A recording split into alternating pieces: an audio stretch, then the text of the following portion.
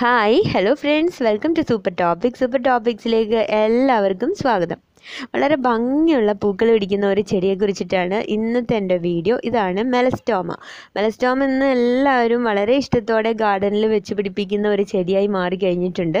പക്ഷെ പലർക്കും മെലസ്റ്റോമയുടെ കെയറിങ്ങിനെ കുറിച്ചോ അല്ലെങ്കിൽ അതിൻ്റെ ഫെർട്ടിലൈസേഴ്സിൻ്റെ രീതികളെ കുറിച്ചിട്ടോ ഒന്നും അറിയുന്നില്ല. അപ്പോൾ ഇന്നത്തെ വീഡിയോയിലൂടെ ഞാൻ അതാണ് നിങ്ങൾക്ക് ഷെയർ ചെയ്യുന്നത്.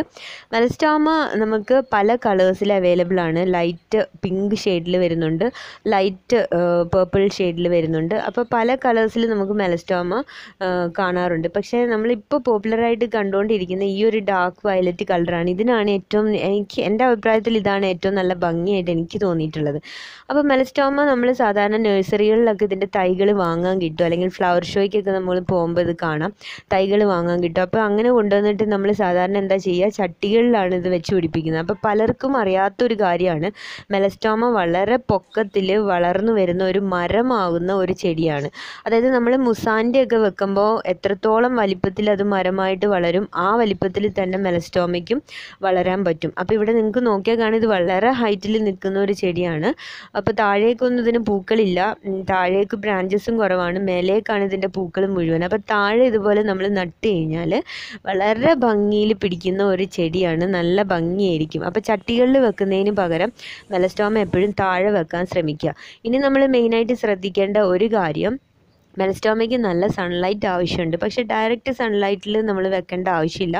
ഒരു മീഡിയം സൺലൈറ്റ് കിട്ടുന്ന ഭാഗത്ത് മെലസ്റ്റോമ വെക്കുന്നതായിരിക്കും നല്ലത്. കാരണം ഡയറക്റ്റ് സൺലൈറ്റ് അടിച്ചു കഴിഞ്ഞാൽ ഈ ചെടി ചിലപ്പോൾ ചീത്തയാവാനുള്ള ചാൻസ് ഉണ്ട്. കാരണം നമ്മൾ വേനൽക്കാലത്തൊക്കെ നല്ല ചൂടുള്ള സമയത്തൊക്കെ ചെടിക്ക് പെട്ടെന്ന് ഇലകളൊക്കെ കരിഞ്ഞു പോകും. അപ്പോൾ മെലസ്റ്റോമയ്ക്ക് കുറച്ചൊരു കെയർ നമ്മൾ കൊടുത്തെങ്കിൽ മാത്രമേ അതൊന്നും വളർന്ന് കിട്ടുകയുള്ളൂ. ഇതേപോലെ വളർന്നു കഴിഞ്ഞാൽ പിന്നെ നമുക്ക് പ്രത്യേകിച്ച് കെയറൊന്നും ചെയ്യേണ്ട ആവശ്യം വരുന്നില്ല. പക്ഷെ അങ്ങനെയൊന്നും വളർന്ന് കിട്ടുന്ന വരെ നമ്മളൊന്ന് കെയർ കൊടുക്കണം. അപ്പോൾ മെലസ്റ്റോമ നമ്മൾ ശ്രദ്ധിക്കേണ്ട കാര്യം, ദിവസവും ഇതിനൊന്ന് നനച്ചു കൊടുക്കണം. ഇതിന് കുറച്ചൊരു നനവുള്ള മണ്ണാണ് ഇഷ്ടമെങ്കിലും നമുക്ക് വെള്ളം കെട്ടി നിൽക്കുന്ന മണ്ണ് ഒരിക്കലും പാടില്ല. നല്ല മണ്ണായിരിക്കണം മെലസ്റ്റോമയ്ക്ക്. മെലസ്റ്റോമ ഒരു അസിഡിക് സോയിൽ ഇഷ്ടപ്പെടുന്ന ചെടി ആയതുകൊണ്ട് നമുക്ക് ഇതിൽ പൂക്കൾ കൂടുതൽ ഉണ്ടാവാൻ വേണ്ടിയിട്ട് നമുക്ക് നമ്മൾ വീട്ടിൽ കാപ്പി ഉണ്ടാക്കുമല്ലോ, കാപ്പി ഉണ്ടാക്കുന്നതിൻ്റെ മട്ട് നമുക്കൊന്ന് ഫിൽറ്റർ ചെയ്ത് കഴുകിയിട്ട് ഫിൽറ്റർ ചെയ്ത് ഇതിൻ്റെ ചോട്ടിൽ നമുക്ക് കൊണ്ടുവന്ന് കൊടുക്കാവുന്നതാണ്. കാരണം നമ്മളതിൽ ഷുഗറിൻ്റെ ഒന്നും അംശങ്ങൾ പാടില്ല, അല്ലെങ്കിൽ അങ്ങനെ ഉണ്ടെങ്കിൽ ഉറുമ്പ് വരാനുള്ള ചാൻസ് ഉണ്ട്. അത് ചെടിക്ക് വളരെയധികം കേടാണ്. അപ്പോൾ നമുക്ക് കാപ്പിയുടെ ആ ബാക്കി വരുന്ന മട്ട് കൊണ്ടുവന്ന് കൊടുത്തു കഴിഞ്ഞാൽ പൂക്കൾ അധികമായിട്ടുണ്ടാവുന്നതായിട്ട് കാണാറുണ്ട്. കാരണം അസിഡിക് നേച്ചറുള്ള സോയിലാണ് മെലസ്റ്റോമ ഇഷ്ടപ്പെടുന്നത്. അപ്പോൾ അത് നല്ല ഭംഗിയുള്ള ചെടിയാണ്. ഇത് നിങ്ങൾക്ക് നോക്കിയാൽ കാണും, ഇത് അത്രയും ഹൈറ്റിൽ വളർന്ന് നിൽക്കുകയാണ്, നിറഞ്ഞു നിൽക്കുകയാണ് പൂക്കൾ. ഇതിൻ്റെ പ്രത്യേകത അതാണ്, നിറയെ പൂക്കൾ ഉണ്ടാവും, ദിവസവും അത്രയും ഇതിൽ നിറയെ മൊട്ടുകളുണ്ട്. അപ്പോൾ ഇതിന് പ്രത്യേകിച്ച് ഒരു സീസണും ഇല്ല, എല്ലാ ദിവസവും ഇതിൽ പൂക്കൾ ഉണ്ടാവാറുണ്ട്. അപ്പോൾ നമ്മൾ ശ്രദ്ധിക്കേണ്ട കാര്യം ഇത്രയാണ്, നമ്മൾ വെള്ളം കൊടുക്കുന്ന കാര്യത്തിൽ നമ്മൾ ദിവസവും വെള്ളം ഒഴിച്ചു കൊടുക്കുക. പക്ഷേ വെള്ളം കൊടുക്കുമ്പോൾ അത് അധികമായി പോവരുത്. കാരണം നനവ് കൂടിക്കഴിഞ്ഞാൽ വെള്ളം കെട്ടി നിൽക്കുന്ന ഒരു അവസ്ഥയിലെത്തിക്കഴിഞ്ഞാൽ ചെടി ചീഞ്ഞു. അപ്പോൾ പലരും സംശയം ചോദിക്കാറുണ്ട്, മെലസ്റ്റോമ പെട്ടെന്ന് ചീത്തയാവാനുള്ള കാരണം. അത് മെയിനായിട്ട് നമ്മൾ ചട്ടികളിൽ വെക്കുമ്പോൾ മെലസ്റ്റോമയ്ക്ക് ഗ്രോത്ത് വളരെ കുറവായിട്ടാണ് കാണുന്നത്.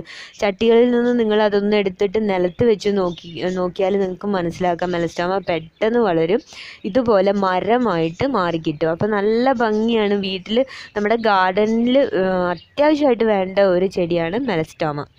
ഇനി ഇതിൻ്റെ പ്രൊപ്പഗേഷൻ എങ്ങനെയാണെന്ന് വെച്ചാൽ, ഇത് സാധാരണ നമ്മൾ നഴ്സറികളിൽ നിന്ന് തൈകളാണല്ലോ വാങ്ങാൻ കിട്ടുക. ഇത് നമുക്ക് വീട്ടിൽ തന്നെ നമുക്ക് വെച്ച് പിടിപ്പിക്കാവുന്നതേ ഉള്ളൂ. പക്ഷെ നമ്മൾ അതിനൊരു റൂട്ടിംഗ് ഹോർമോണൊക്കെ യൂസ് ചെയ്തെങ്കിൽ മാത്രമേ നമുക്കത് കിട്ടുകയുള്ളൂ. കാരണം ഇതിൻ്റെ കമ്പുകൾ മുറിച്ച് നട്ടാൽ പെട്ടെന്നൊന്നും പിടിച്ച് കിട്ടില്ല.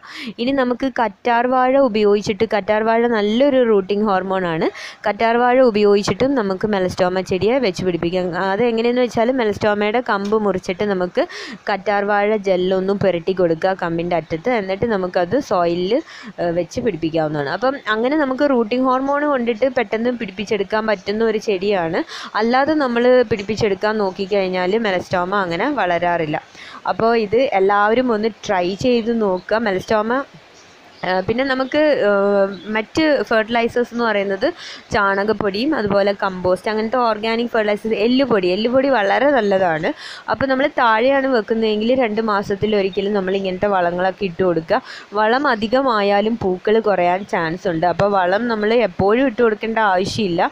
ചെടിക്ക് ആവശ്യമായിട്ടുള്ള വളം മാത്രം നമ്മൾ കൊടുത്താൽ മതി. പിന്നെ നമ്മൾ ശ്രദ്ധിക്കേണ്ടത് ദിവസവും നനച്ചു കൊടുക്കുക. അപ്പോൾ ഈ രീതിയിൽ നമ്മൾ കെയർ കൊടുത്തു കഴിഞ്ഞാൽ മെലസ്റ്റോമ വളരെ നന്നായിട്ട് പൂക്കളുണ്ടാവും. അതുപോലെ നമ്മളിതിൽ പ്രൂൺ ചെയ്യേണ്ടതും അത്യാവശ്യമാണ്. പ്രൂണിങ് എന്ന് പറയുമ്പോൾ നമ്മൾ പൂക്കൾ പിടിച്ചു കഴിഞ്ഞതിന് ശേഷം നമുക്ക് ആ തണ്ട് കുറച്ച് താഴ്ത്തി വെച്ചിട്ട് നമുക്ക് വെട്ടി കൊടുക്കാം. എന്ന് വെച്ചിട്ട് നമ്മൾ ഇതിൻ്റെ ബ്രാഞ്ചസ് ഒരുപാട് വെട്ടിക്കളയരുത്.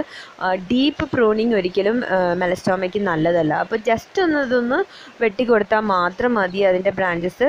അപ്പോൾ നല്ല പോലെ പുതിയ ബ്രാഞ്ചസ് അവിടെ നിന്ന് പൊട്ടിക്കിളിർത്ത് വരും. അപ്പോൾ എല്ലാവരും വീടുകളിൽ മെലസ്റ്റോമ ഒന്ന് വെച്ച് പിടിപ്പിക്കാൻ ശ്രമിക്കുക. അതുപോലെ തന്നെ നിങ്ങൾ ചട്ടികളിലാണ് ഇപ്പോൾ വെച്ചിട്ടുള്ളതെങ്കിൽ അതിനെ ഒന്നെടുത്ത് താഴേക്ക് വെക്കാൻ ശ്രമിക്കുക. ഇതുപോലെ നിങ്ങൾക്കൊരു മരമായിട്ട് മെലസ്റ്റോമ മാറിക്കിട്ടും. അപ്പോൾ എല്ലാവർക്കും എൻ്റെ വീഡിയോ ഇഷ്ടമായി എന്ന് ഞാൻ പ്രതീക്ഷിക്കുന്നു. ഇഷ്ടമായിട്ടുണ്ടെങ്കിൽ തീർച്ചയായിട്ടും സബ്സ്ക്രൈബ് ചെയ്യുക, ഷെയർ ചെയ്യുക, ലൈക്ക് ചെയ്യുക, കമൻറ്റ് ചെയ്യുക. താങ്ക്